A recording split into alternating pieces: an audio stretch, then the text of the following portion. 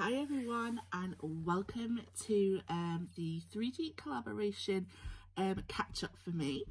As you know, I am in a year-long collaboration which is hosted by myself and Lesley Bromfield, and it's almost coming to an end.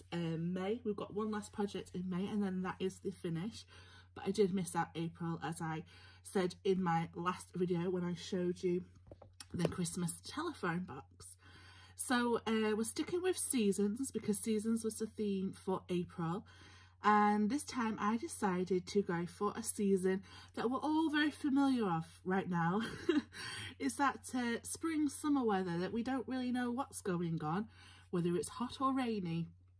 I think this is the most interesting of all seasons, and I think there's one iconic thing that lets us know that it is this season, and that is ice cream truck.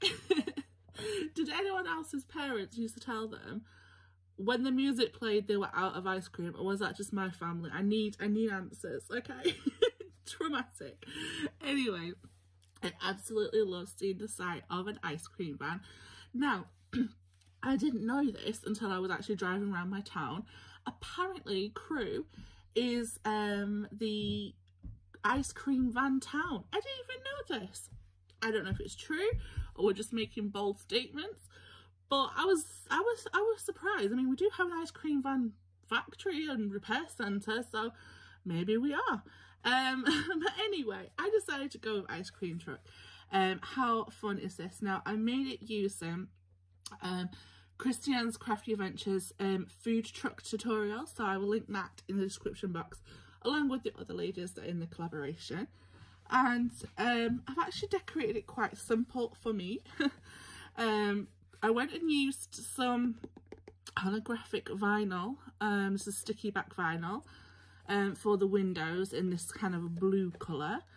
The box itself is pink, and what's fabulous is you only need to use one 12 by 12 sheet to make this, so I think that's lovely. You can mass produce these.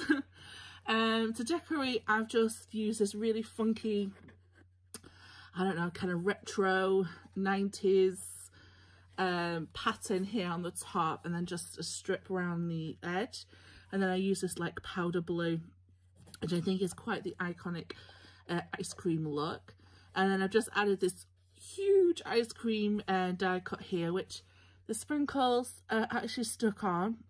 These are plastic sprinkles I got from AliExpress, but I've heard that you can actually use real sprinkles that you would like put on cakes in your projects, because they don't go bad until like many years.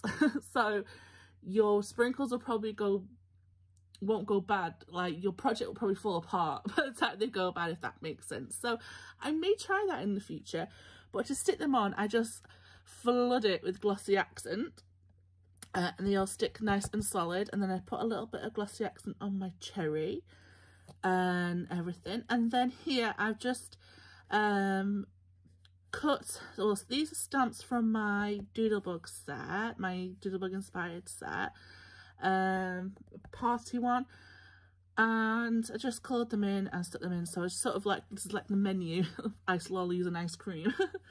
And then the wheels is just some black foam on black card, and then I just use a little bit of this glitter from my scrap box.